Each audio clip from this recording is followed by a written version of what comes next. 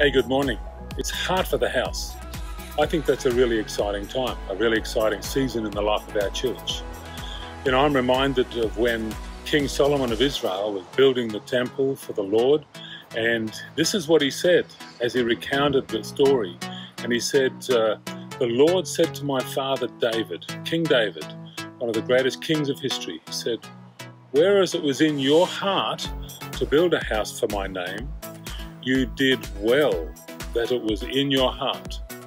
And this morning, I want to encourage you that our God, our Father in heaven, really does look down and see our heart and our attitude towards the physical things that serve us as a church.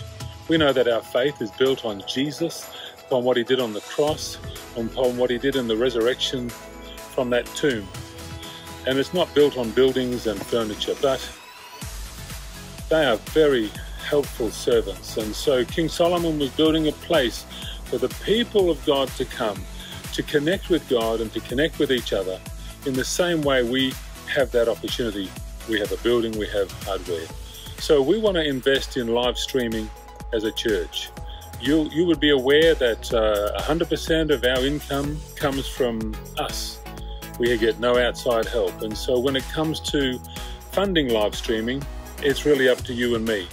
And so I encourage you today to have a heart for the house, the sort of thing that we hear God commend King David, and the sort of thing that he looks and sees our hearts as well. So be encouraged.